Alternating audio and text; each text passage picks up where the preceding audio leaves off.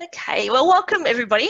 I think I've done this intro a few times over the last half an hour, but if you have just joined us, my name is Mel Brown and I'm the community engagement librarian here at Hobsons Bay Libraries. I just minimised my screen and I thought it disappeared altogether for a moment. I'd like cut myself off, so apologies when I stopped and hesitated there for a moment. I would like to welcome you all to our very first online event. It is very exciting for all of us. And I would like to begin by acknowledging that depending on where you join me from tonight, we are potentially gathered on the traditional lands of many peoples. From my home, where I host you from, I'm on the lands of the Wurundjeri, and I would like to pay respect to their elders, past, present and future, as well as those of the wider Kulin Nation, whose boundaries cover the Hobsons Bay City Council area, where many of you are likely joining us from tonight. But I don't want to exclude all traditional owners whose lands we may be communally standing on this evening. Now, Council acknowledges that long before this area was known as Hobsons Bay, our First Nations people had named its places, hosted ancient ceremonies where learning flourished, knowledge and resources were exchanged, and healthy communities and relationships were sustained and adapted to the changing environments. We recognise the unique role that diverse Aboriginal and Torres Strait Islander peoples from many lands continue to play in the life of this city. We pay homage to that this evening, coming together to learn, to share, to sustain and to adapt.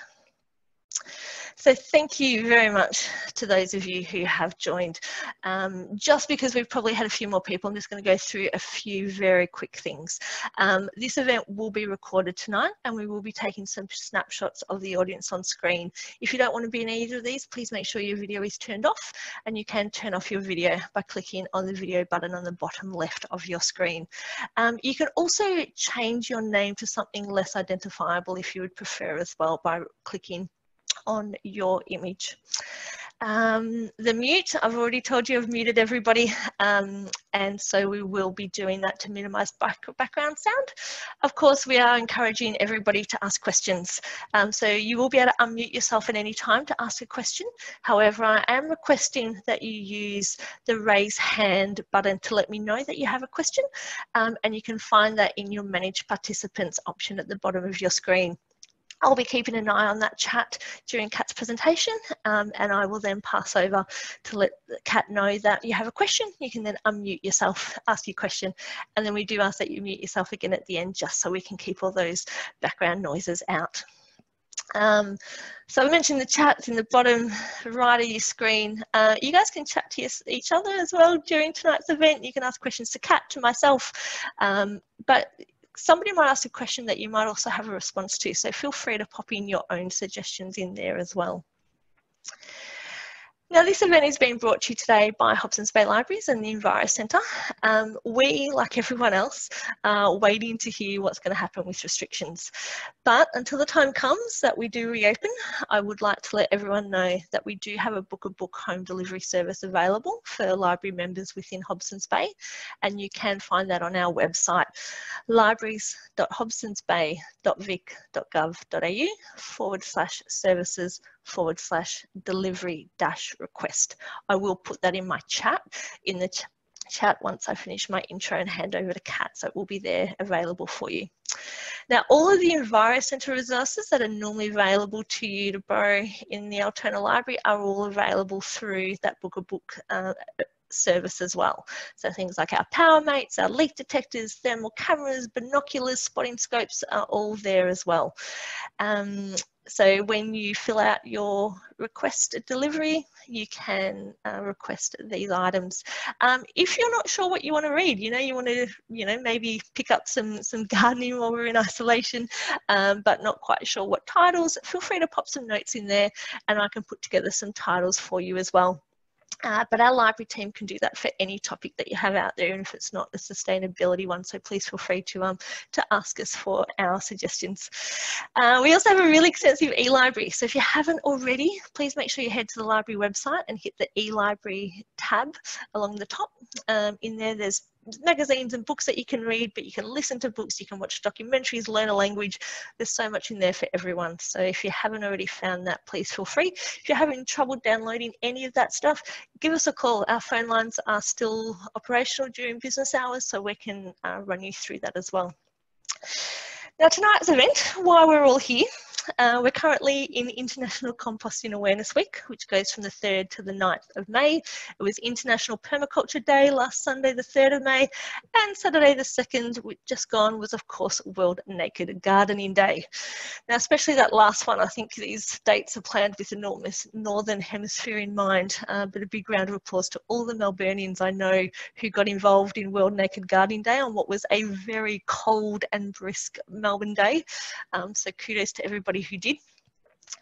But I guess in 2020, all the above I've just mentioned is overshadowed from the resurgence that gardening has had in the wake of COVID-19.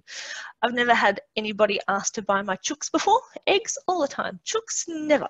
I think I'm up to about 5 people now who've asked to buy my chooks off me. But we don't want to see this newfound love of gardening being a phase that it disappears when COVID-19 does. We want it to be a lasting legacy of the time when we as a society thought, maybe I should know how to grow some food and get better at doing it. So please join me in welcoming Hobsons Bay City Council's own Kat Lavers. She's a My Smart Garden Officer and she's a permaculture teacher.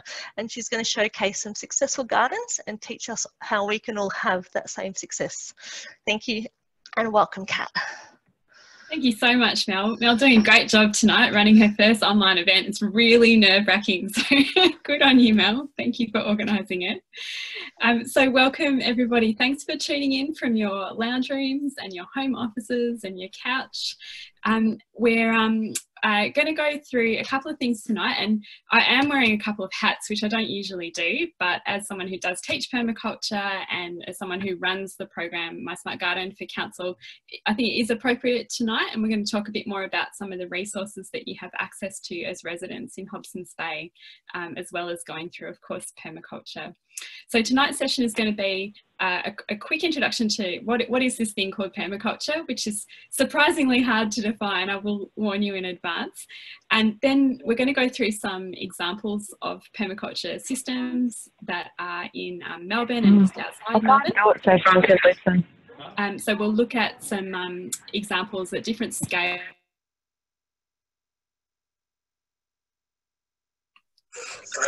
We've got muted there.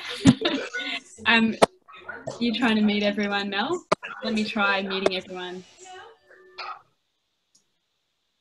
Cool. Hopefully that worked. Yeah, so we're just going to keep the mute on, folks, just to reduce any background noise interrupting us tonight. But there'll be opportunities throughout if you want to unmute and then ask questions. So yeah, we'll look at examples from different scales. And I'm hoping that by going through a few different examples, you'll see lots of ideas for different scales and maybe using some things that you've already got at home. And you just have a chance to kind of dip in and see what other people are doing while still staying very much at home, of course. And so after that, we'll look at just a couple of quick tips on what you can plant right now, which is the question I've answered about 50 times in the last week.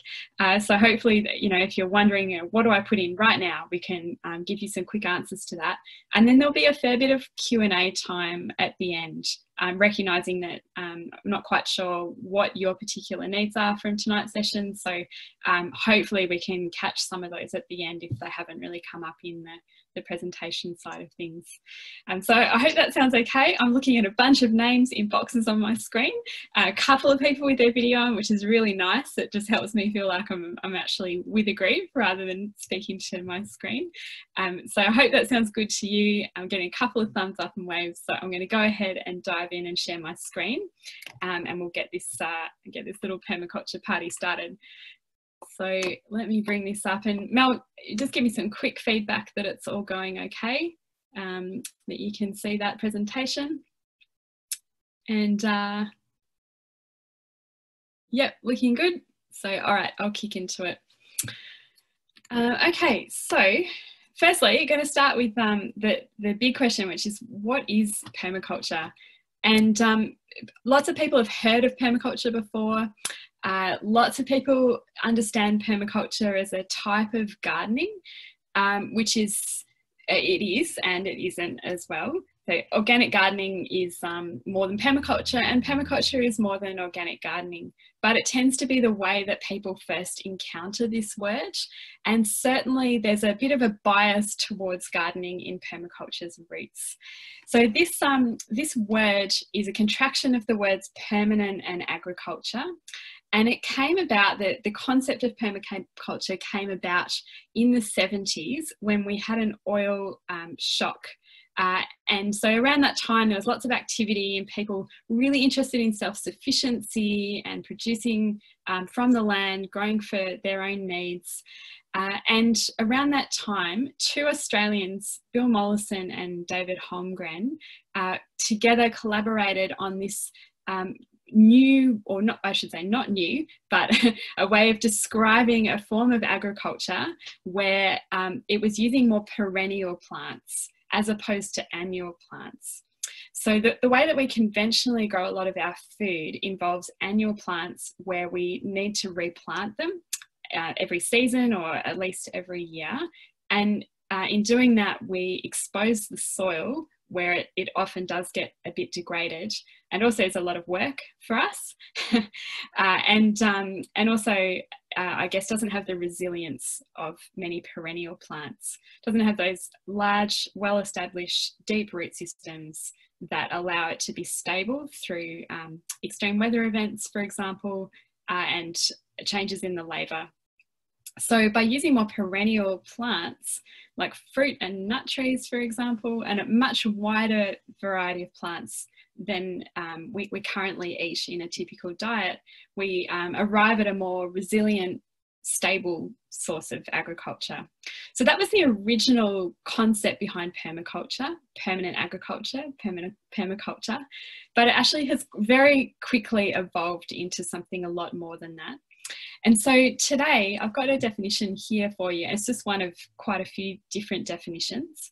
But the definition I've pulled out is consciously designed landscapes which mimic the patterns and relationships found in nature while yielding an abundance of food, fibre and energy for the provision of local needs. So some things to pull out in there are, it is really focused on producing for human needs, and that's of course not to discount the need of other creatures and other species to survive and thrive on the planet. But permaculture is about how do we do human societies with much smaller footprint than we have currently.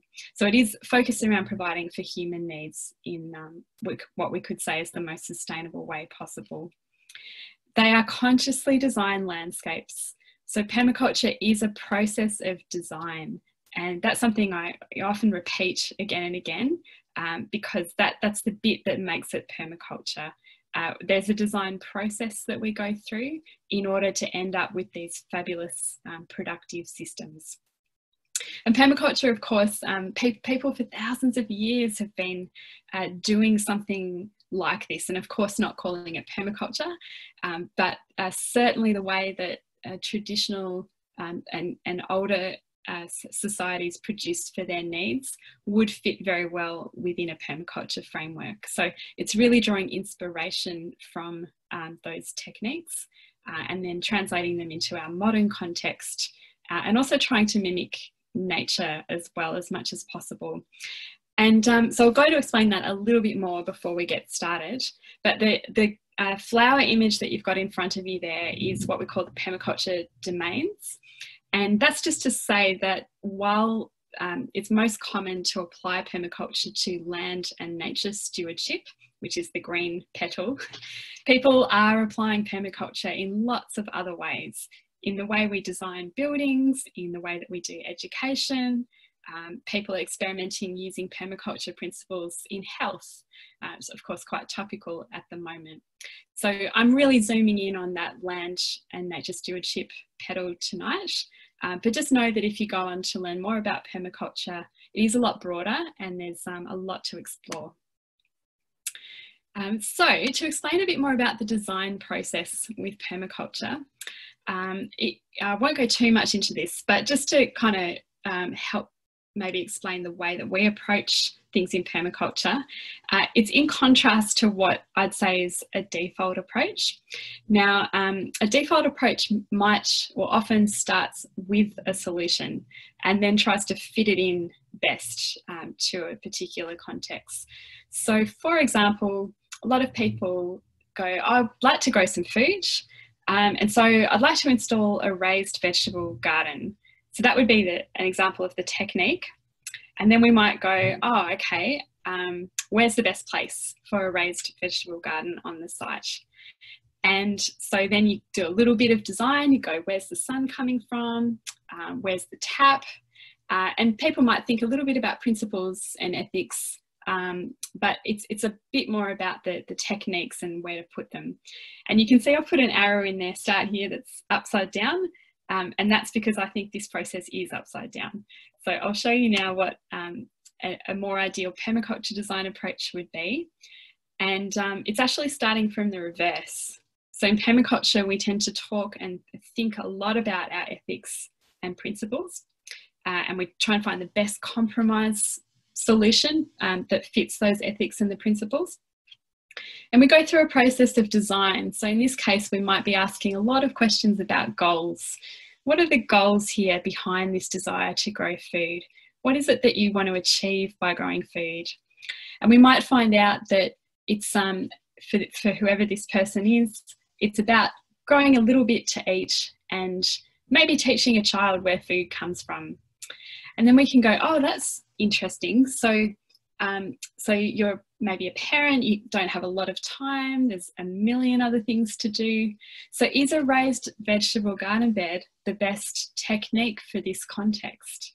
And we might actually decide after some conversation that, well, actually, no, maybe it's just easier if we put in some really hardy fruit trees that after the first year or two are not going to require so much care and attention.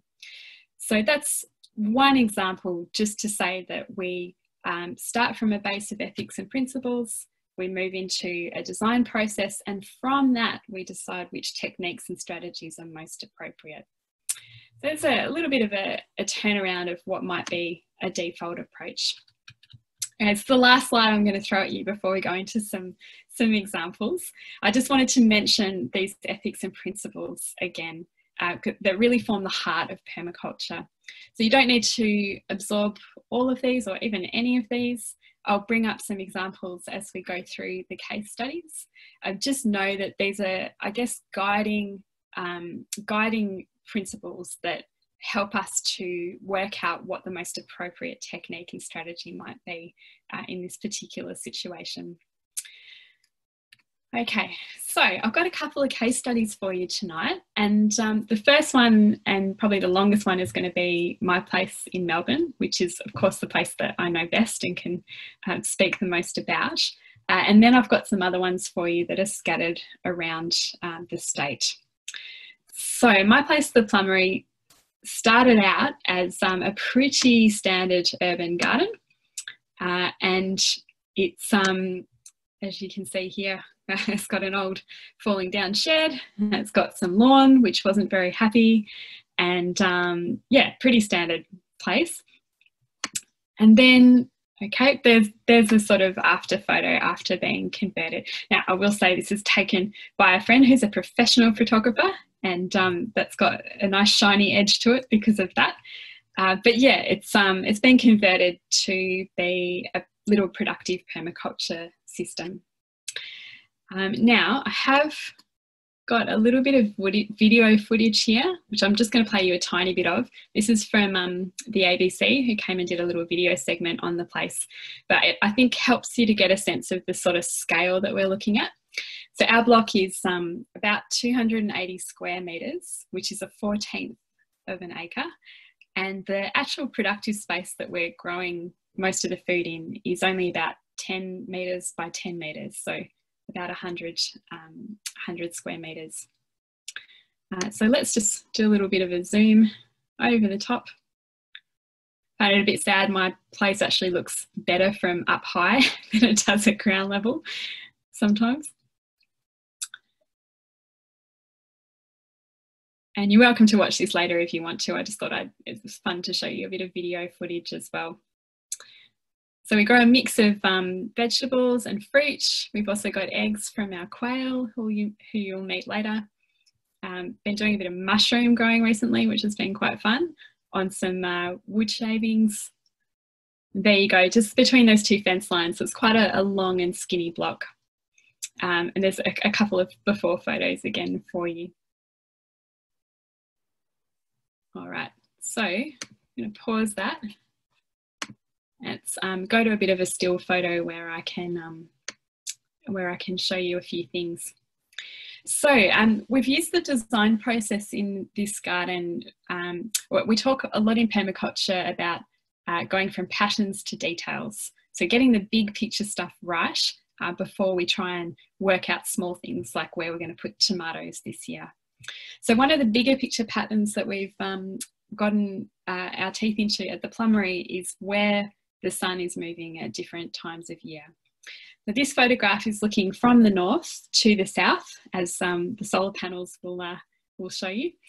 And so this is taken almost at the height of summer, at the summer solstice.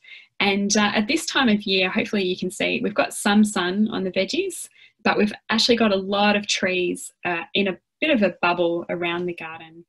So we've identified that one of the design challenges that we have in Melbourne is this really, really strong sun in summer, which is actually a lot and too much really for veggies if they're exposed to it for that entire period of sun at the height of summer.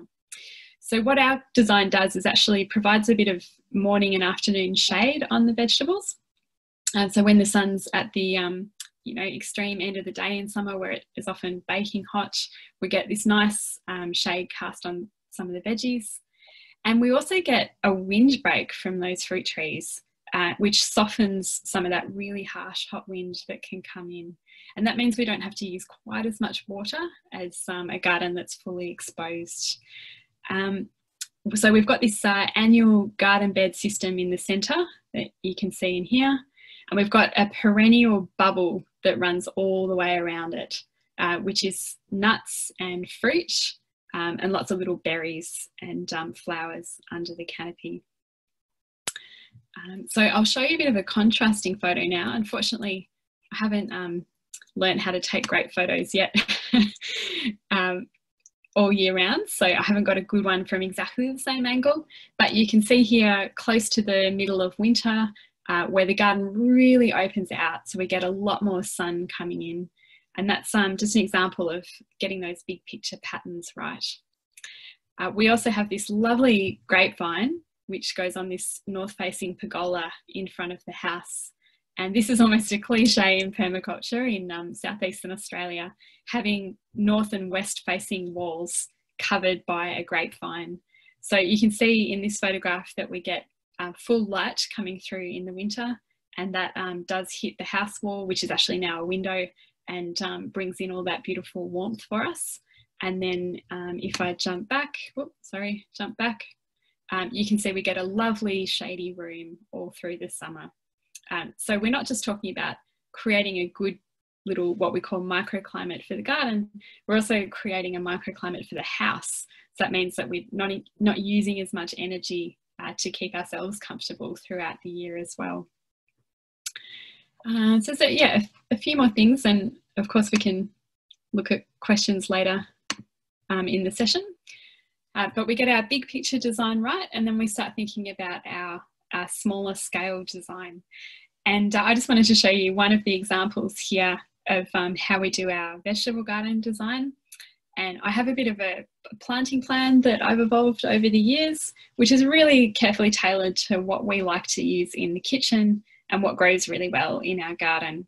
So this is just one bed, and on the left you can see I've got these big circles to represent 5 different tomatoes. I've worked out I can only fit 5 tomatoes in my vegetable garden, so I work pretty hard at saving great seed and finding varieties that work really well for us. And then you can see on the right hand side what that bed actually looks like when it's planted out. So we've got those tomatoes in a bamboo trellis where they're going to fill out and take over. And then in the meantime, we've got little lettuce plants in there, lots of wild rocket, and under those bottle cloches there's some basil that's going to come through as the season warms up a little bit. So not everyone does this level of detailed planning in permaculture, of course, but it's just an example of the way that we can think about design on really large and also quite small scales. One of the other permaculture principles is producing no waste, and one of my favourite examples is my seed raising setup, which is pretty much all recycled except for that spray bottle that you can see on the left. So obviously this is a barbecue, and there were about 6 being thrown out in the street at Hard Rubbish when I picked this one up. So we had a choice of 6 barbecues to choose from. So we chose the really sexy one with really nice timber and retrofitted that up to be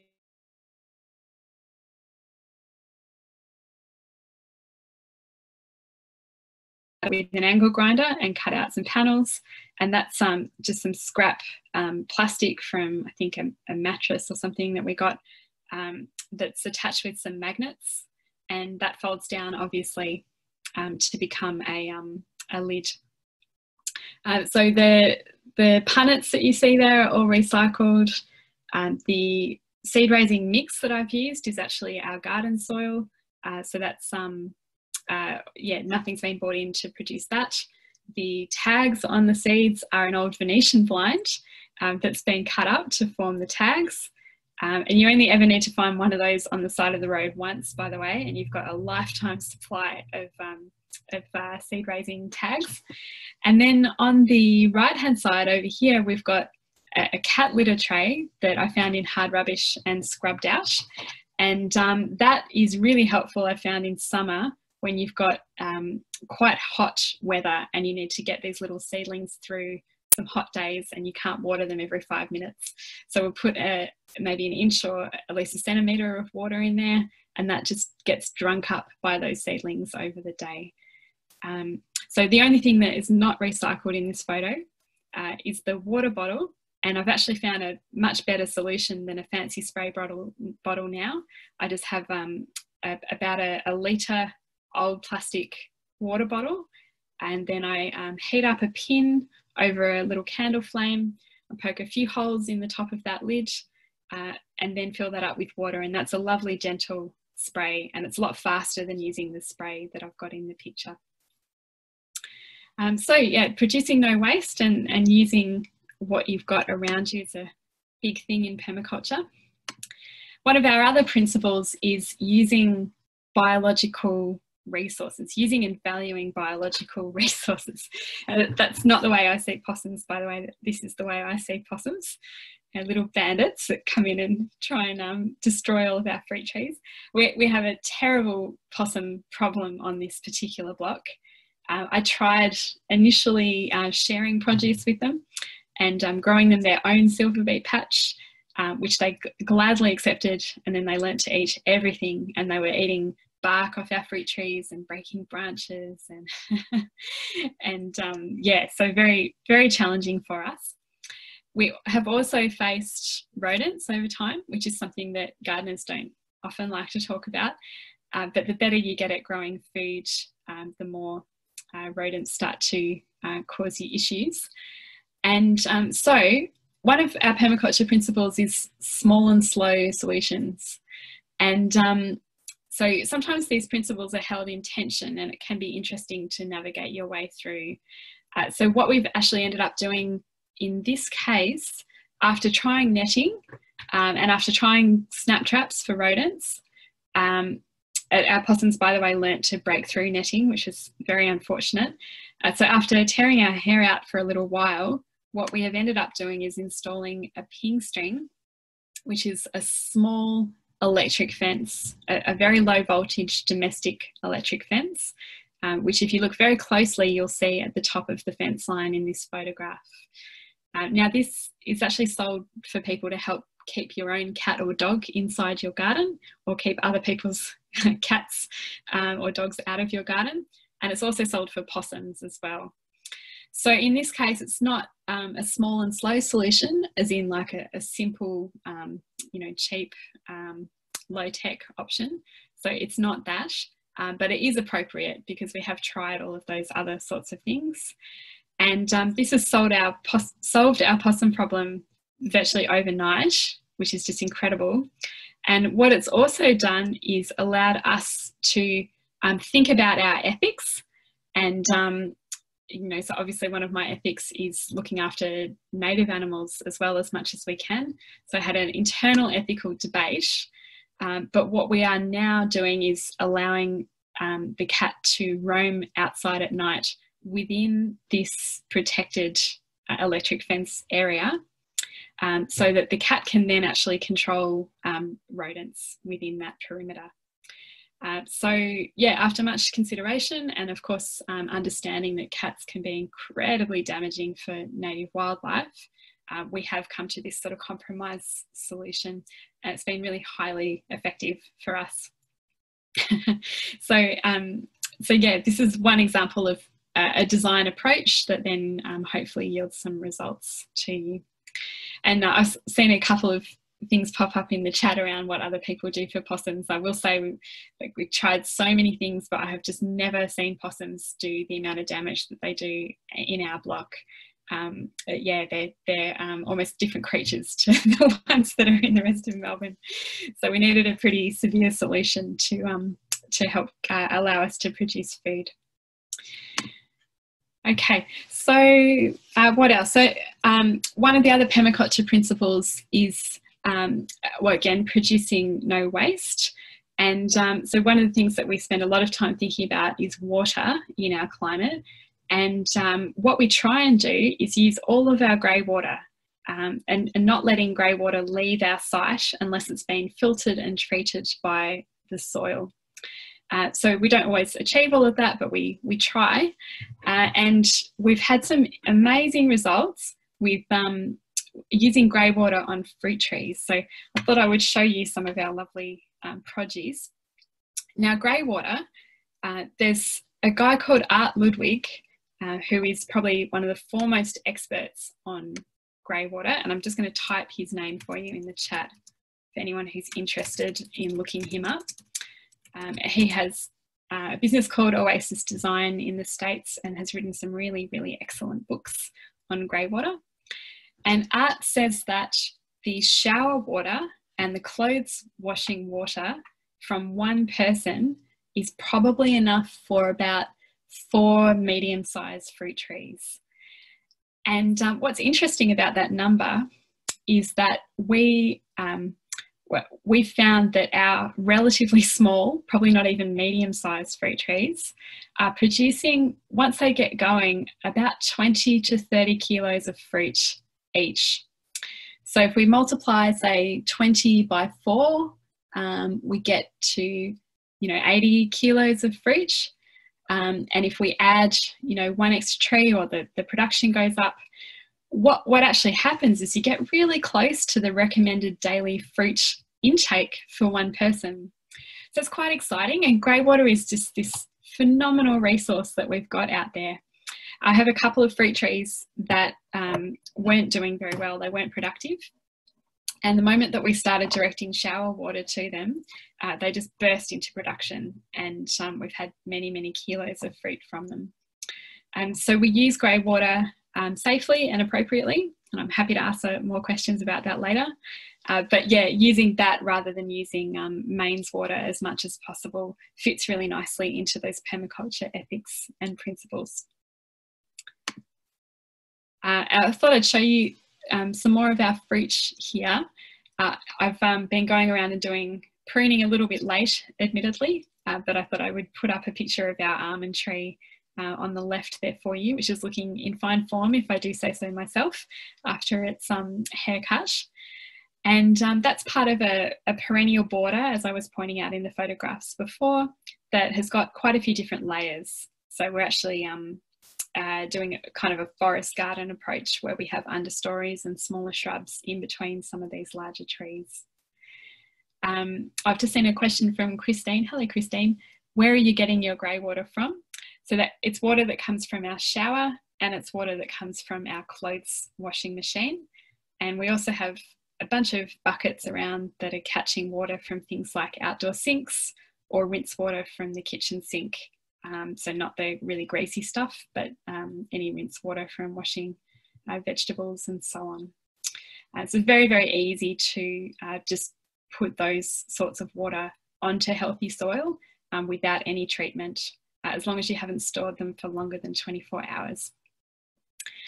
So at the moment we're about to tuck into a whole tree of persimmons, so you can see in the top right hand corner, and then after the persimmons are done, we'll be moving on to the mandarins that you can see below.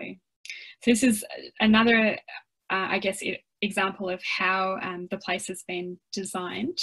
And what often happens with home gardens is people go pick a few fruit trees from the nursery and then end up with a lot of fruit at some times of year and not much fruit at other times of year. And so what we've done with this design, and what I try and do with all designs really, is making sure that we don't have all our fruit cropping at once, and we actually have a succession of fresh fruit that's able to be picked ripe off the tree for as much of the year as possible. We're really lucky in Melbourne. There's actually no time of year where you can't have fresh fruit coming out of your garden, but it does require a little bit of attention to detail and planning, in particular for the periods of winter and spring when there aren't as many cropping fruit trees. So the mandarin tree in our garden is quite significant because there isn't as much winter fruit. And I've just propagated a mulberry tree that fruits very, very early in spring, which is going to fill a bit of a gap for me around early November. So that's just an example of what you can do with design. So we absolutely love preserving, but it is work, and it's a lot easier just to pick fresh fruit straight off the tree. So something we can really design for with a bit of effort. Just before you go on, we've just had a few questions just confirming about the grey water. Is it good to use regarding phosphates? And yeah, so another one from Demi, the water from washing is okay for the garden. Sure, yeah. Okay, so when we're using grey water, it's obviously quite important to make sure we keep the water as clean as possible.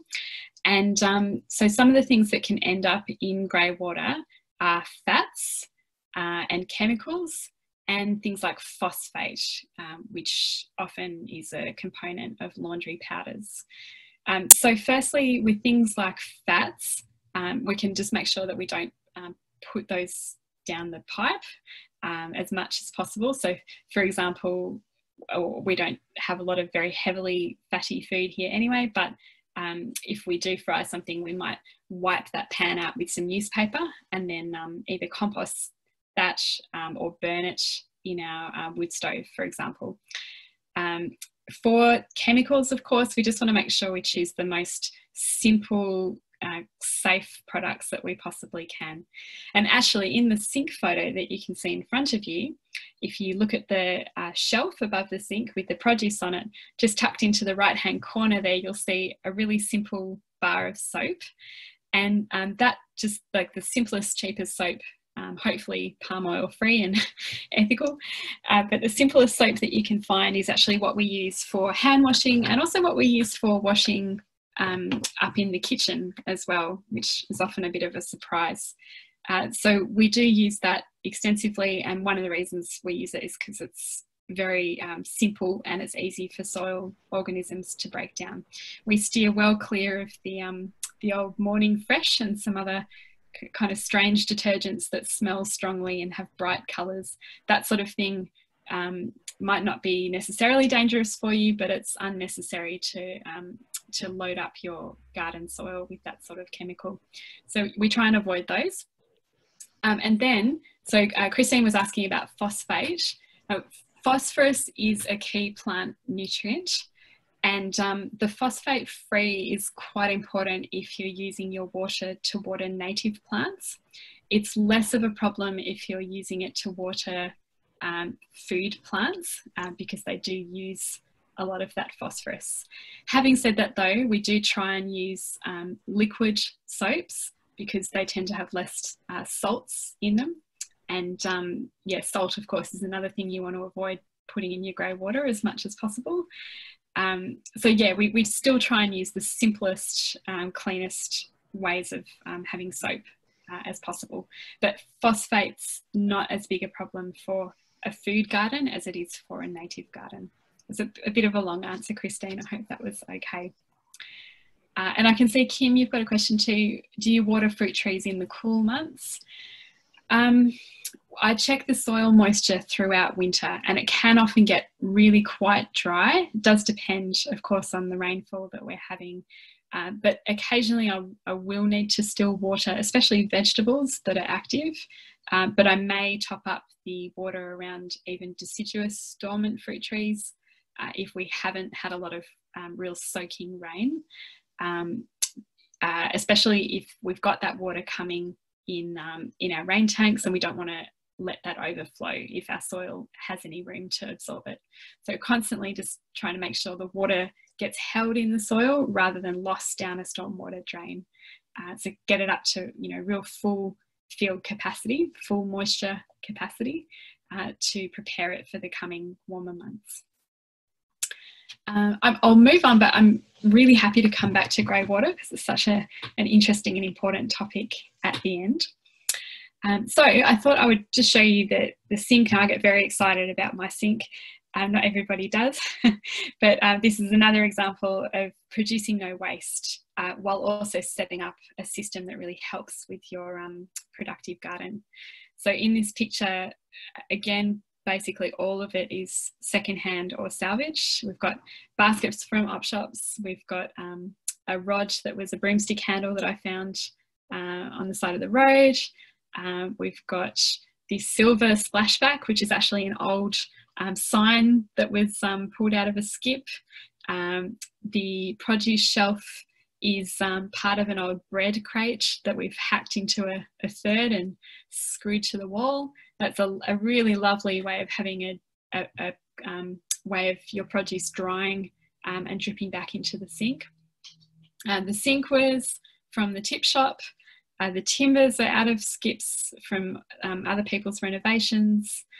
So actually the only new thing in this picture, I think, is the plumbing underneath the sink to bring the water up into the tap. And of course we catch this water in buckets and then tip it back on some of the plants that are near the sink. And yes, we do weigh our produce. So you can see here we've got the scales, and I think earlier in the presentation I did put up our produce stat. So this little property is producing, or the record so far, 428 kilos of herbs and veggies and fruit and eggs. Yeah, doing that with around about 4 hours of work on average a week throughout the year. Okay, let's move on now. Yes, and so most of the action at this time of year is indoors, and we've been busy channeling our inner squirrels and putting things away for the cooler, leaner months in the winter. So we've got another full shelf of passata and lots of grape juice on the top shelf, and then we've got a fruit shelf with dried fruits and bottled fruits, and then a shelf full of pickles and chutneys and sauces and that sort of thing. I should warn you, if you're thinking about getting into permaculture, you will never ever need to buy chutney again in your whole life. It's something that we just get given far more than we could use, and also produce some of ourselves, some of our own. Okay, so that's the pantry area. The top little white goods box is our fridge, that little square.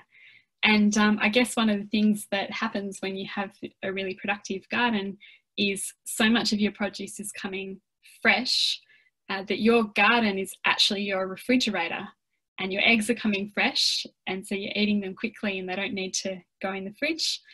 So your fridge actually can be very, very small. And if I have to choose, which I hopefully won't ever have to, I would much rather have the chest freezer that's underneath it than have an actual fridge. The chest freezer is far more valuable to us at this stage. Okay, and so finally I thought I'd introduce you to my quail. So another design challenge that we've had at the Plummery is a legacy of leaded soil so soil contamination. And we know that through testing. And anyone who is unsure about their soil, I'm going to put in the chat window where you can get your soil tested very, very affordably. And that's through a program called Veggie Safe at Macquarie University. So we know that our soil has a level of lead in it that makes it dangerous for us to do some things. And one of those things would be growing leafy greens and root vegetables, which is the reason why we've had raised beds installed at the Plummery. We do know that fruits are very unlikely to have any lead transferred into them. So thankfully that beautiful plum tree of ours, which was here before we got here, is fine to eat fruit from. And even plants like tomatoes and pumpkins are safe because they're fruiting crops essentially as well. But one of the issues that we've had is, of course, we want to have some sort of egg-laying bird. And when I first moved in, I was just so depressed that we couldn't have chickens. And it took me a while to realise that there are other creatures that lay eggs and that are beautiful company, but don't require such a large amount of space. And so what we've settled on are these gorgeous birds called Japanese quail. And they, of course, they scratch around in the soil and they, ingest some soil. So they're not inherently safe from leaded soil. But these birds, where we keep them now, is actually in a small area that's on top of some old concrete paving stones. So they can't actually dig down into the leaded soil underneath. And they're actually living in a layer of compost and mulch, which they're helping to create just on top of those concrete paving stones. So I probably won't go into them in more detail as in the setup, but I thought you might enjoy some videos of them. Everybody loves a good quail video. And so we've designed them quite carefully to have a minimal amount of work for us. And one of the ways that we do that is through this composted layer that they live on called deep litter. A deep litter system absorbs their manure, and while they're scratching around in it, it turns it into lovely rich compost. So we actually never have to clean out this area. We just scoop out compost that's all ready to go for our veggie bed. And it's amazing for us, of course. It's also really, really amazing for the quail, because the quail's whole reason to get up in the morning is to scratch around and look for little insects under their feet. So it's fabulous for the quail's mental health, for our entertainment, for the cat's entertainment, I would say as well, and also really minimal maintenance for us. So that's a win-win-win design solution, and we've really enjoyed having them. Okay, so that's a little bit more of a shot of the aviary. We've got worm farms in there too, which are in these bins here. Another permaculture principle is integrating rather than segregating. And so in this case, rather than have our worm farms in one place and our quails in another place, we've combined the two of them so that we can have an efficient little daily routine of going in there with our scrap bucket from the kitchen, maybe feeding a little bit to the quail if it's something they'll like, throwing the rest in with the worms. The quails get to eat any stray worms or insects that come out of the worm bins. They get very excited. We throw in the compost scraps and then we pick up the eggs. And it's just one nice tight little routine that's really, really easy to manage. Any worm juice that leaks out of those worm farms goes straight into the deep litter and it's captured and then put back on the garden. Okay, we've also got a passion fruit vine in there that you can see. It's not super productive because the sun isn't really strong for it, but the quails really love to eat the leaves, and it's a really nice green background that I can see from outside my study. So yeah, lots of little connections in there, and I could go on. But the key is we've tried to design it in a way that's really ethical for these beautiful animals that we keep. It keeps them happy and occupied and content and stress-free, and that translates into easier management for us, less disease and sickness because they're strong and healthy birds, and just less work for us in general because of the deep litter. They love dust bathing. I have to show you this little video here. Everybody loves it. In here, they've got just a small spoonful of wood ash that's from our slow combustion stove inside. That's providing us with free heating and cooking and clothes drying and food drying and kettles and a toaster. And then some of the byproducts of that are things like the ash that comes out into the quail aviary and helps to keep their feathers in good condition and helps to impede any lice or mites. I've got to see a couple of questions in there. Do we eat the quail? We do occasionally. We don't raise them for meat. That's not us, doesn't suit us. But we do eat the occasional extra male that we breed, and we eat quails at the end of their life if we've got too many of them. But mostly they're there for eggs and company, and we certainly have a lot of retirees that we love that live a very long life out there, mostly contributing to our composting system. So Kat, just before you go on, there was a question from Peter about do they breed naturally, and you mentioned you get males, so I'm assuming you do. And the other question from Mike was there's very little info about keeping quails in the home garden. Do you have any recommended resources? Oh, thanks, Mel. Okay, so firstly, these birds are not known for naturally breeding or going broody, as we call it. It's quite rare for them to sit on their own eggs, and that's a factor of them being selected for egg production. And along the way, people forgot to select for birds that would be natural mothers. So unfortunately, we've got some birds now that are very good at laying eggs, not so good at raising their own chicks. We have had some birds go broody here, but it's not reliable. And most of the time, if we know that we need chicks, then we'll have to raise them ourselves in an incubator. But we had one lady just recently who we call Ingrid Birdman, and made a really determined effort to sit on some eggs, and unfortunately they weren't fertile, so we didn't get any chicks at the end of that.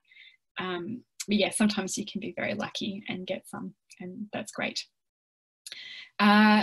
Yes, there aren't many resources about keeping quail, Mike.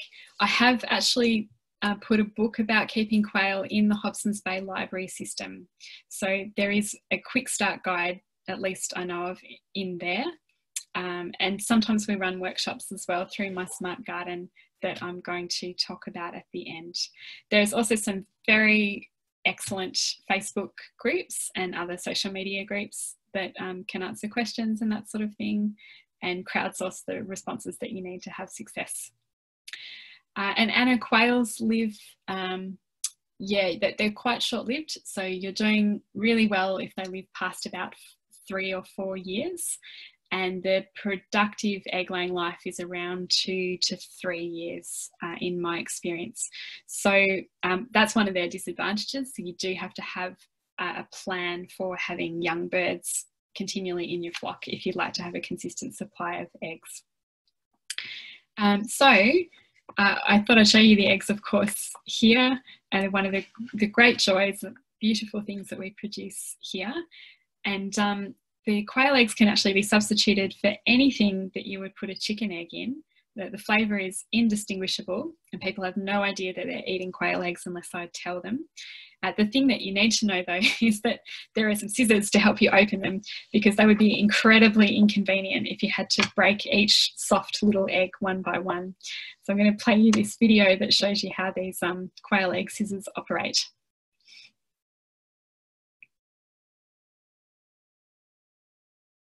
Yeah, so there you go. When you want to make an omelette that's got 8 to 10 eggs, you do need a pair of quail egg scissors to get through that. And those scissors are very, very cheaply available on eBay for anyone who might go down this route. But anyway, this isn't meant to be a promotional spiel for quail. It's just showing you one technique that we've used in a small space to get around some of our design challenges, and doing that using a kind of permaculture design approach. So that was a quick little tour of my place, the Plummery. And now I just want to show you a couple of other short examples of food production in small spaces in the city. And one of them is a place called Abdullah House that my friend Richard Telford lives in Seymour. And actually all I have for you of this one is a photograph. So it's a very, very short case study. But the produce is really, really impressive. And I guess it gives me a lot of heart that people consistently get these incredible produce tallies from small spaces, and with not 30 years of experience, maybe as little as 5 years of having a crack. And I do know some of the people who are in this meeting at the moment have got phenomenal systems as well. So we've really got this amazing pool of local knowledge on how to do this. Richard's place is slightly larger than mine, not too much, definitely within the footprint of an average suburban garden, and grew more than 1/2 ton of produce in 2018. Isn't that phenomenal? So good on them. And I know Richard's got a website and some more information around what he does. Another example on a much smaller scale that I wanted to show you is my friend Michael's courtyard. And now this is a rental example. So they're all things that are very, very cheap, low commitment, and many of them able to be moved, although not all of them. So this is what his place looks like in Carlton. And you can see he's made these vegetable beds up just from scrap timber, a lot of it from pallets. He has lined them with some black plastic, which just helps to prolong the lifespan of that timber, which doesn't have any other kind of treatment. And he's used a bunch of larger pots and buckets and other tubs and things that he's found to grow a pretty decent amount of food. Now, if you look at the sorts of crops that he's growing here, the focus is on herbs and it's on leafy greens. And for people who are getting started and for people who are in really small gardens, those tend to be the things that make the most sense for you to start growing. You'll get the highest yields with the least amount of experience and effort. And generally, those are things that many of them can be grown without fantastic sun as well, which is important for many people in small spaces. Now, Michael's garden also features lots and lots of raised beds and pots. This particular pot is made out of an old bathtub and he's, of course, made great use of a piece of fence as a trellis to grow things up from time to time. And it's actually a wicking bathtub. So it's got a little reservoir of water in the bottom, which then is able to be like a glass of water for all the plants above it, so they can drink from it whenever they like. And that's a great technique for people who are growing in pots and for people who live in southeastern Australia when the heat waves kick in summer. Michael also has, down in this bottom right-hand corner, he's also got some makeshift water tanks, which are very small and modular, so they can be moved if he needs to move house. So he's found a series of these old olive drums, and I think you can just see that he's hooked them up, so they're acting as one tank together. And that capacity there might be only, say, 600 litres, but it's surprising how many times 600 litres will fill up from rain events. So it's certainly a big step up from having no water tanks, and allows him to make the most of some of that water that's coming off the roof as well. So I'm just going to pause there, and I can see Karen asked a question about quail eggs. And Karen, it's about 4 to 5 quail eggs to make up a chicken egg. So I hope that helps in your calculations. Okay, so that was Michael's place very quickly. And now I have the pleasure of introducing you to Rabea and Steve, who are Altona locals and who've been members of the My Smart Garden program for the last couple of years. And I met them because Rabea was sending me some photographs and asking me some gardening questions, and then I met them at some events. And it turns out that they're just a phenomenal couple growing amazing amounts of produce with only a couple of years of experience in a really small area. And they were so impressive that we introduced them to Gardening Australia, and they got featured recently on the show. And so I have to just show you the whole segment. And in here, they've got a how-to for building wicking pots out of scrap materials that I hope you'll find interesting and helpful.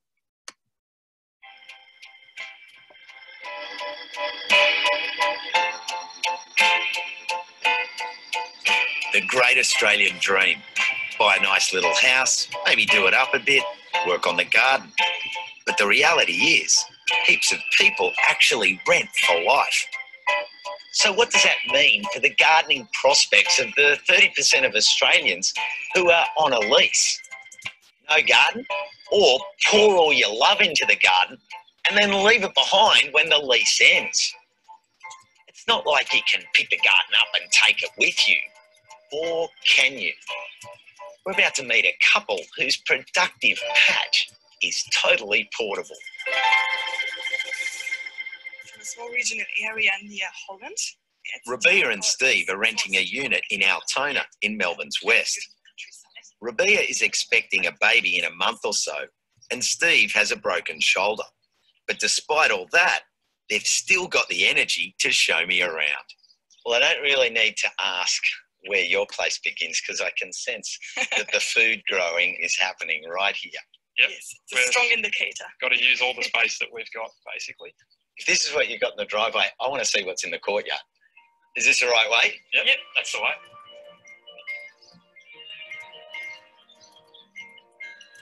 Oh, so this is it. You've packed it full. I mean, there's not a lot of paver space. What sort of stuff are you growing? We do love our teas. We have a lot of lemon balm and mint. We're trying a native mint as well.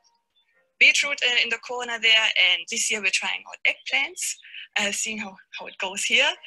Tomatoes are always beautiful to have, and some shallots growing here too. This garden grows all of our salad greens, it grows all of our herbs, and we grow obviously some of our vegetables from it as well. So around roughly about 50 kilos of produce. And how big a footprint is the growing area? If we were to take all these boxes and put them together, it'd be about 4 square metres. 4 square metres? Yep, 4 square metres, that's all. You think about your average household, they've got a lot more than 4 square metres. Oh, absolutely. So it's a great example of productivity in a small space. Yep, absolutely. So you're growing a lot of it in containers. Since we're renting, that's basically what we have to do because we can't really dig. But at the same time, it gives us a lot of flexibility. You can take them with you when you move. So when you build up really good soil, you don't have to put in all that compost and all that effort and then you have to leave it behind, which is wonderful. Now, my compost alarm is going off at the moment and the sensors are telling me that there's something going on over here in the corner. Your compost alarm is correct. We have our composting system over here. It's completely portable. Costa, would you like to get in there and grab a bucket? You got a second arm there. I still think you could have done it yourself. So basically, with the buckets, we have some holes drilled up the top just to let air in, and we have some holes drilled at the bottom just for drainage. So as you can see here, that's some of our finished compost. Basically, the great thing is if you need to move house, you can easily take the whole system with you. How much compost is your little system producing? About half a tonne a year. And the great thing is that this system produces it in small amounts. So we obviously can't use half a tonne in one go here, so we can just use it as we need it.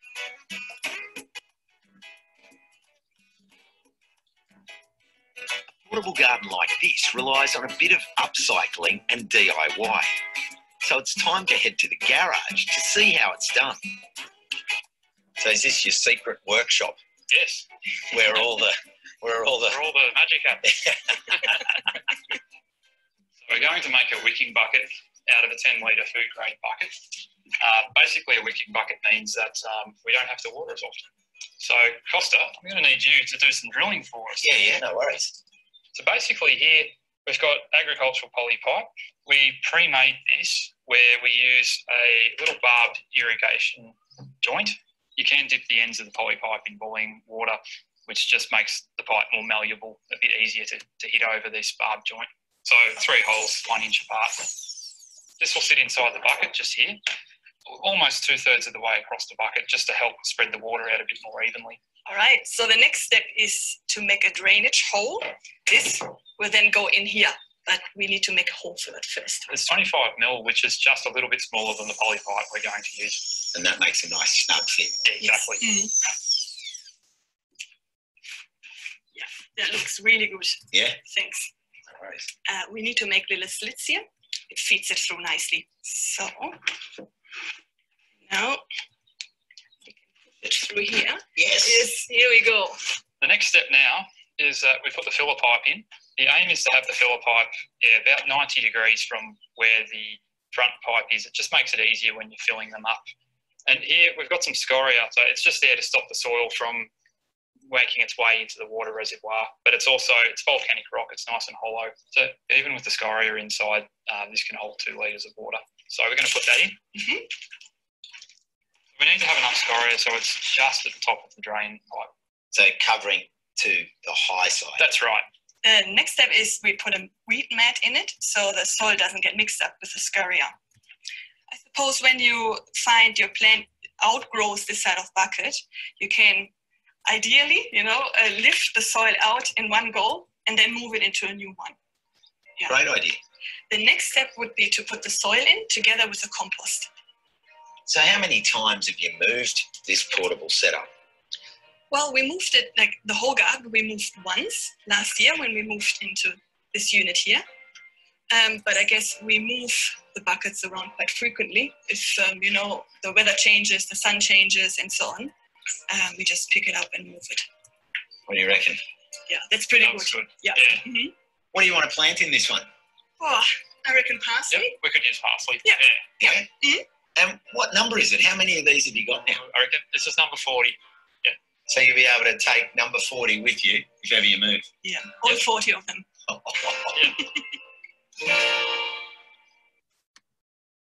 Whoop, just jumped a bit there. How is that, folks? Pretty amazing, hey? Really impressed with the system they've got, especially their compost system, and 1/2 ton of compost a year. It grows some pretty impressive silver beet. So those buckets that they showed you in there are all from an Indian restaurant around the corner from where they live. Those buckets are how the restaurant gets things like ghee and other ingredients coming in catering size quantities, and they're very happy to see them go to good use rather than getting wasted. So it's very easy to find those buckets for free if you ask around. So they'll grow 1 silver beet plant per bucket, and yes, the most impressive little garden I've seen for some time. So that completes the case study section of tonight, and I hope there's something in there for everyone that you'd like to try at home, and lots of ideas. The last little session that I want to do is just go to some really, really fast basic beginners tips for those of you who might be just dipping your toe in and wanting to get started. And the first thing I wanted to mention, it's the classic organic gardening advice, and it's still the best, which is to focus a lot on your soil. And soil can seem pretty inert, boring stuff when you're getting started, and the more you learn about it, the more there is to know, and the more you understand how it's a living thing full of billions and billions of microorganisms, most of them essential to your health and to the plant's health. So we can't, in this session tonight, talk about how to really maintain great soil, but the resources that I'm about to introduce you to will help you to do that. And the only thing that I'll say tonight is just that cycling organic matter around your garden is the most important thing that you can do to have healthy soil. And so you've seen some examples of that in Rabia and Steve's garden. That's the compost that they're continually adding back to their soil. And compost is great to add in quite large quantities, say about 1 inch or 2 inches across the whole surface of your pot or your bed every time that you're planting and your vegetables. And the very best stuff is the stuff that you make yourself. And that's something that we can help you with in My Smart Garden as well. So looking after your soil is fundamental to getting crops and reducing your pest problems, increasing your yields, and so on. The other, secret that's not a secret is that water is really, really important for getting good production. And I know these are possibly the 2 most boring tips that I could give you, but water is one that seems to be overlooked a lot, especially by home gardeners getting started. And so I love to show people this photograph of carrots from our garden. This is the same type of carrot, planted in the same bed at the same time, same row. And the only difference between the carrots at the top and the carrots at the bottom is that the ones on the bottom were on the edges of the bed where they dried out periodically throughout the season. So it really, you know, it's not a secret, but you have to get water right. And most home gardens that I visit are really chronically underfed, as in with organic matter, and underwatered as well. So if you're just getting started, the you know, essential tool is just your finger, and poking your finger into the soil around the root zone and trying to keep that as about a damp sponge, a damp kitchen sponge, for as much of that season as you possibly can for annual vegetables. And most of our vegetables are domesticated, cultivated vegetables, will do really, really well with a damp sponge type moisture. So very quick, very basic tips, I know.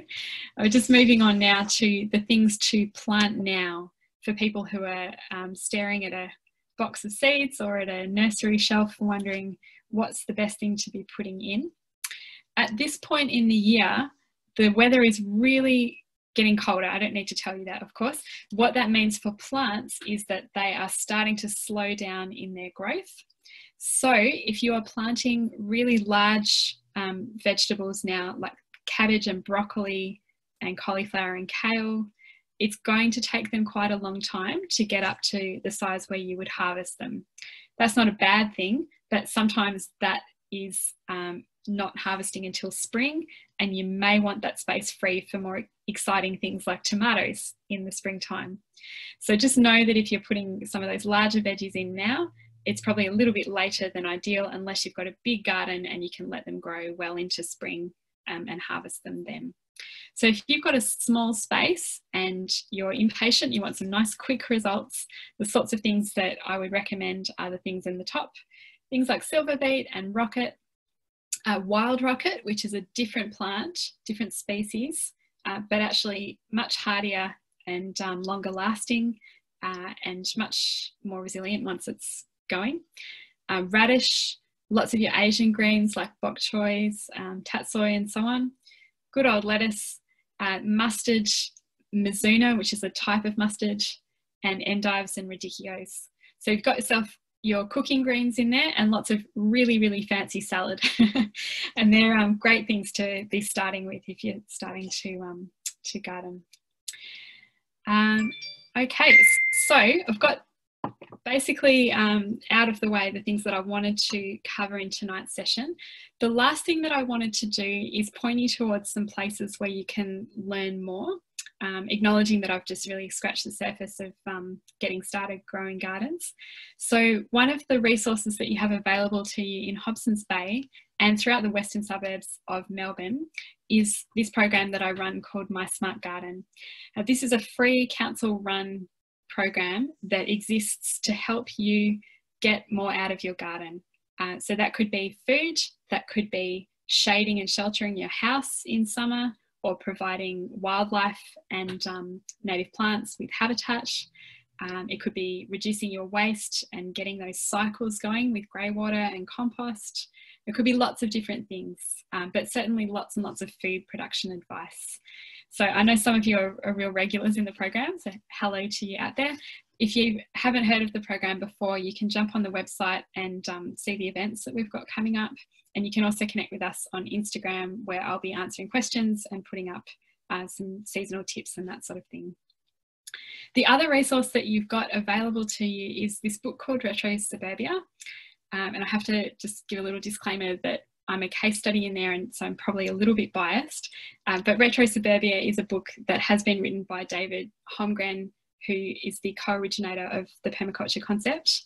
And this book is written for people in southeastern Australia who live in cities and suburbs. So it's how do we adapt these spaces to support us better, particularly through difficult times, which of course we're living through right now. So it's not just about food, but it's also about the built environment. It's about our behaviours, turning us into a more resilient culture that's going to be able to ride out some of these bumpy times that we've got ahead. Now, it's a huge manual of a book.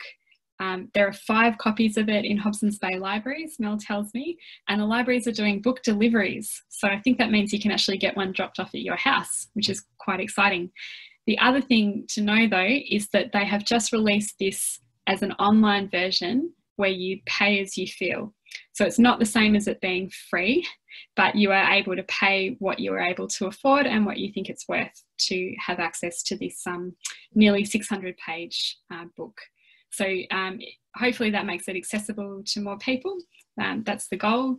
And it's there as a kind of source of inspiration and showing you some of the other patterns that people like these case studies that we've talked about have used to create these permaculture systems.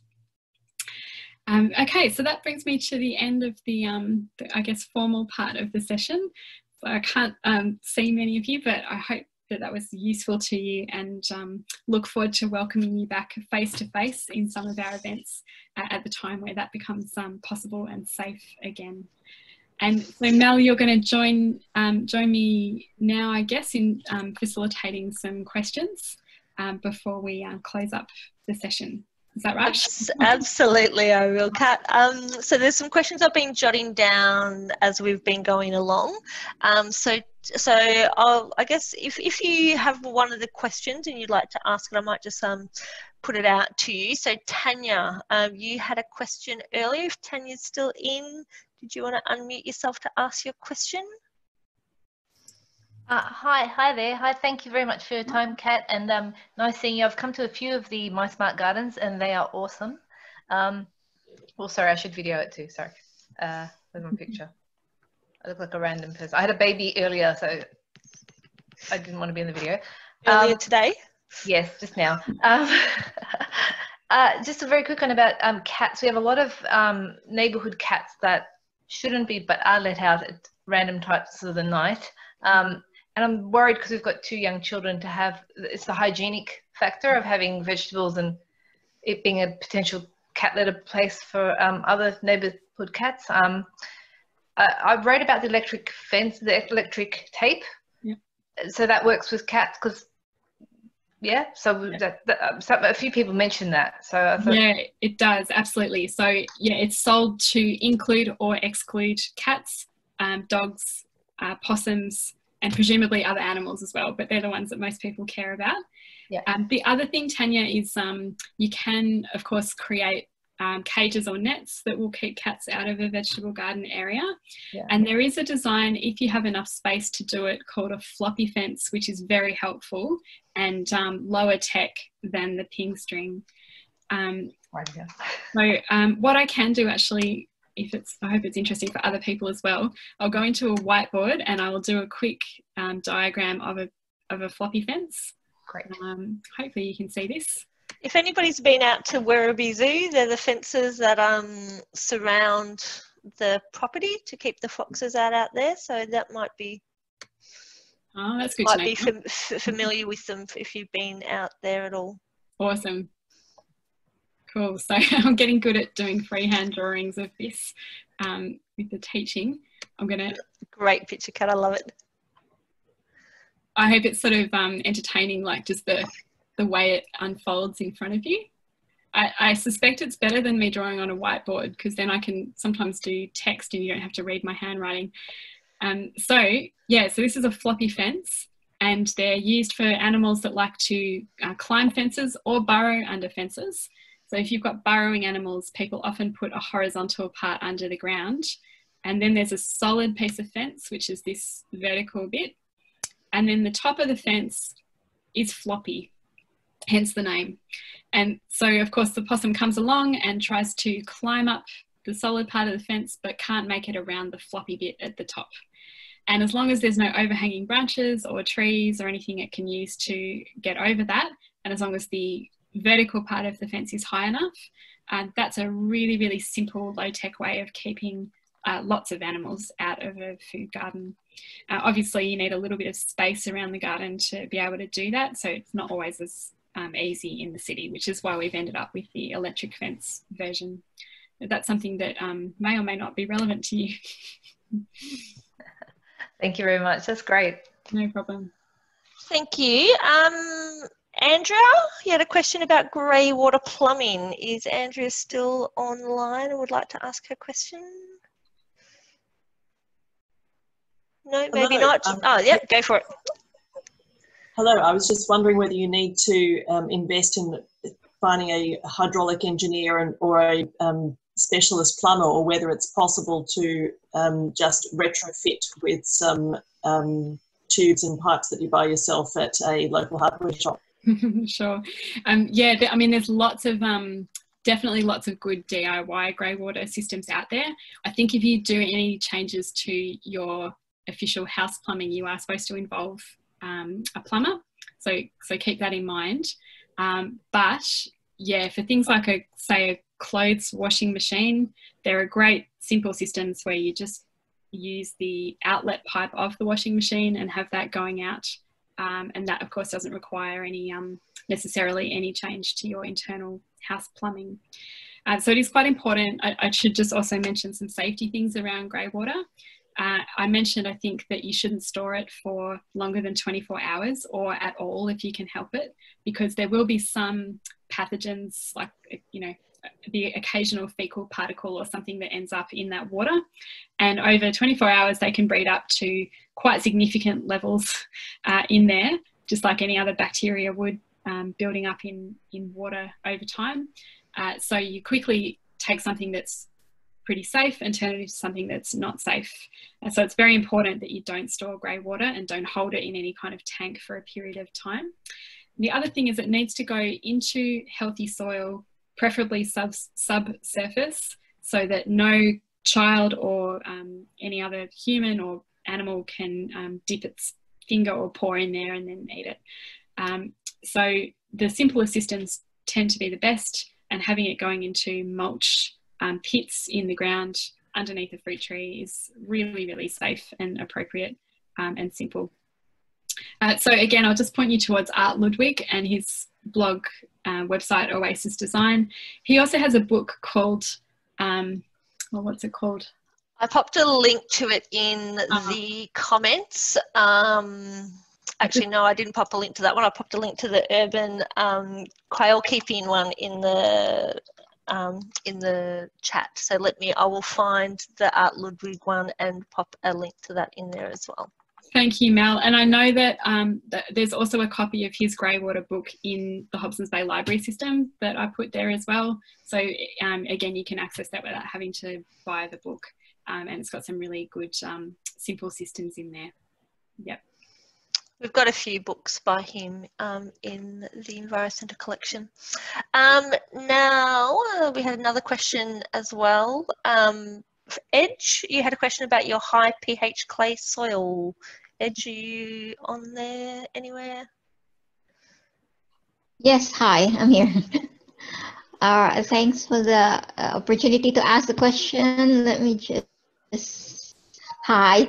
I've actually watched that Gardening Australia Plummery feature, as well as Reba and Stevens. I've watched that before, but yeah, I have a really alkaline soil everywhere. So my dream of an edible garden is kind of crumbling at the moment. I'm growing in containers in the meantime.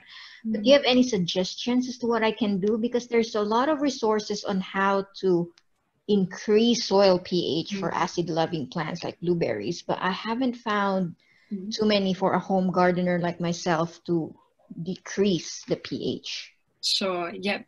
Okay, so it's quite rare for soils in this part of the world to be naturally alkaline. It can happen, especially if it's a soil that's had building work done and they've thrown concrete dust and mortar around, which are highly alkaline, and that's been mixed in with the soil. Yep, it is a new home. It's a new home. Okay, so that's probably why. And I was just going to mention the other thing that can happen, which is lots of fresh compost. And fresh compost often has an incredibly high pH that will gradually settle back over time towards neutral. And actually, for anyone who's listening who isn't familiar with soil pH, this is a measure of how acid or how alkaline your soil is. And most plants prefer a range of about 6.5 to 7.5, which is around neutral. Outside of that range, they find it really difficult to access all the nutrients that they need. And so balancing pH is one of those tricks with soil that we talk a lot about in My Smart Garden, and we provide some advice on.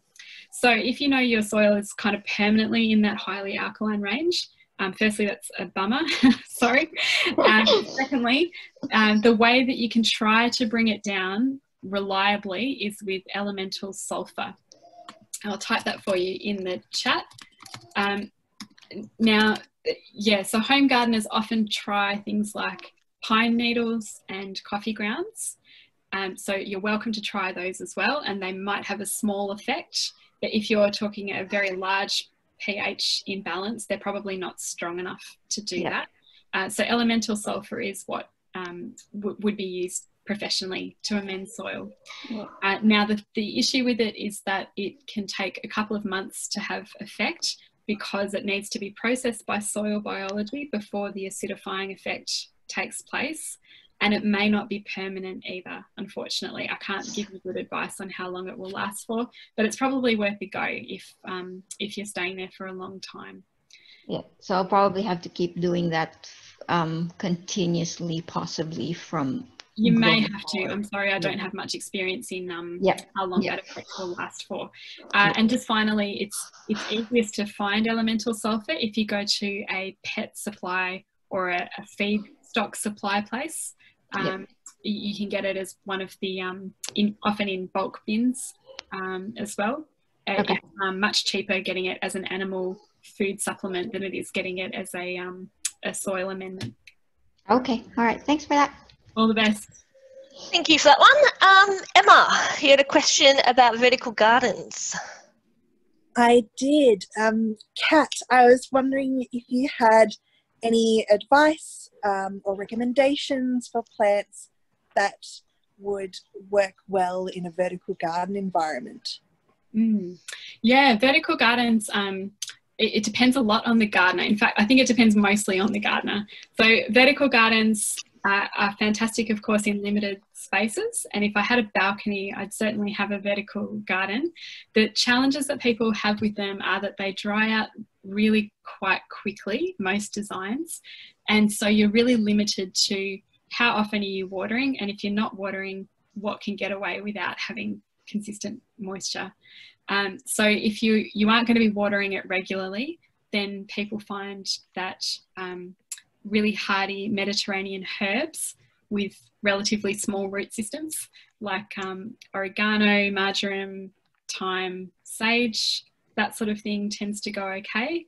If you are watering it regularly, then you just have to deal with the small root volume in the relatively compact space.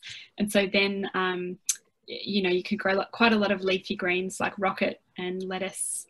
Try things like mizuna. You could grow silver beet. It'll probably be a dwarf silver beet, but you can grow lots of it, so that will probably be okay. Things like land cress as well. So actually lots of those quick growing leafy greens that I had up on that slide earlier will be good for you, Emma. But it really depends on how often you're watering that space. Kim had a question about shade. Kim, are you out there? Oh, yeah. Can you hear me? Yes, we can. Oh, okay. I'm just wondering what you'd recommend I grow. I've got quite a shady garden, big trees, and I'm wondering what kind of produce I could plant in those areas. For shady areas, leafy greens are your friend. They often end up growing larger leaves because they're trying to enlarge their solar panels, i.e. their leaves, to find more sun. So again, actually most of the things I had in that quick growing list will be good for you. You may also like to consider, if it's very shady, becoming a mushroom farmer and growing some mushrooms instead of plants. And I think I mentioned briefly, we've been growing oyster mushrooms using some hardwood shavings here. And you could also look at growing some shiitakes on logs, those sorts of things. And when we hopefully get back to normal society, there's these great things called food swaps where you can take your surplus and exchange it for other people's surplus. And I think particularly for people who've got real limitations on their growing space, being able to grow something in large quantities, even if you can't use all of it, like leafy greens, and then take it to a swap and get something that needed more sun, is a really lovely way to balance out some of your disadvantages. Thank you. Leanne, are you still with us? You had a question as well.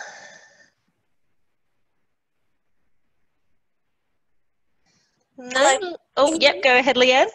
Oh, there we go. Working the system. I have a son who's 8, and we are just new to the sustainability journey, but we're wanting to, and have tried but failed miserably, because I certainly don't have a green thumb, to grow simple herbs.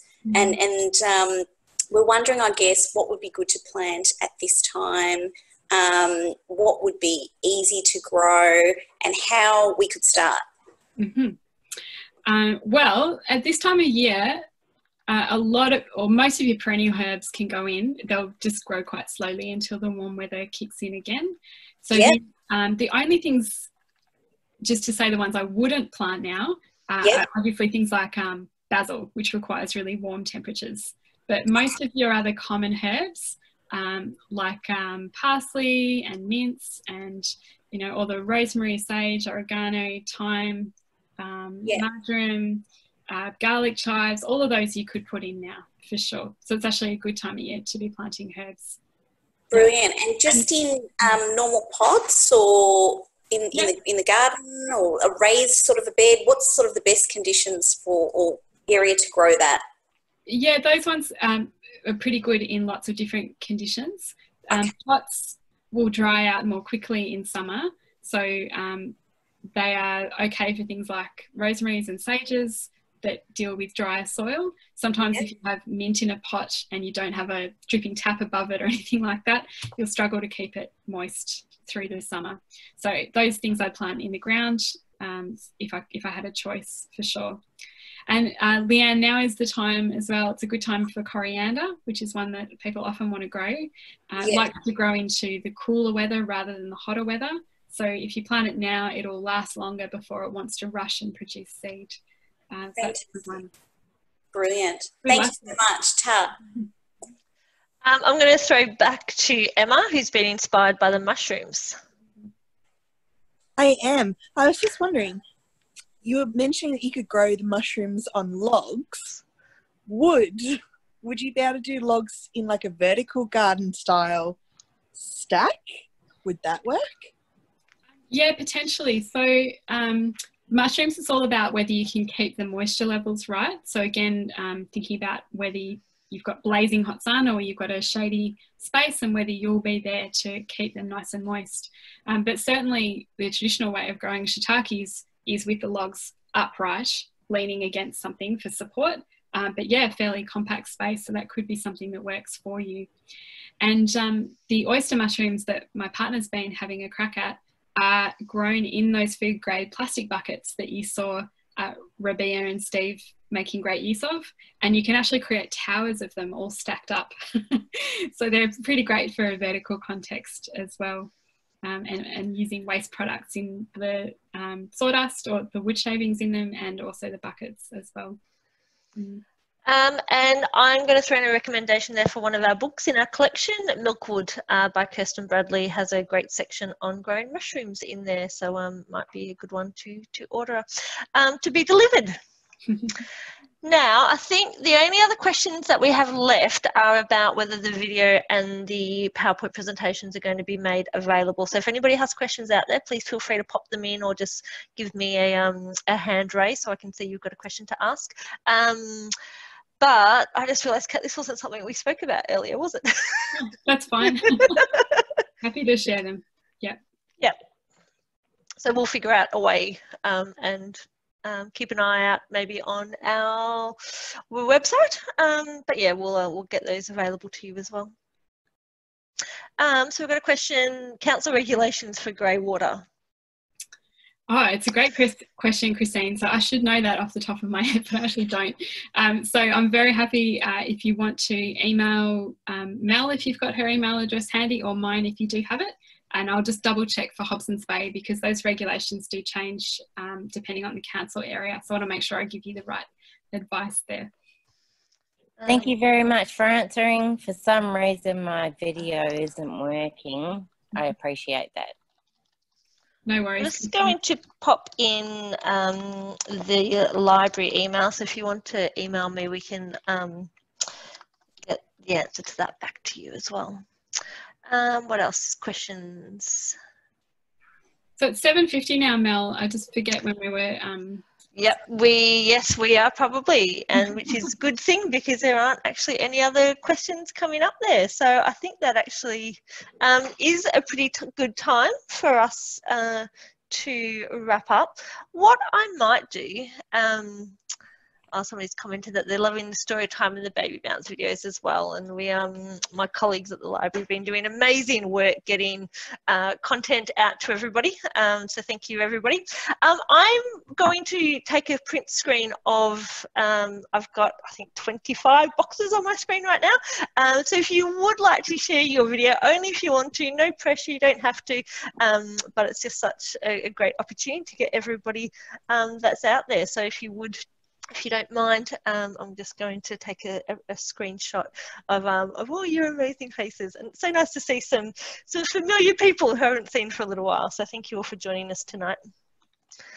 Excellent. I'm just going to make sure that has come across. Nope, it hasn't. We can take screenshots from the video later, Mel. So okay, excellent. There you go. Cool. Well, thank you very much, everybody. Please get in touch on the library email if you do have any other questions from tonight.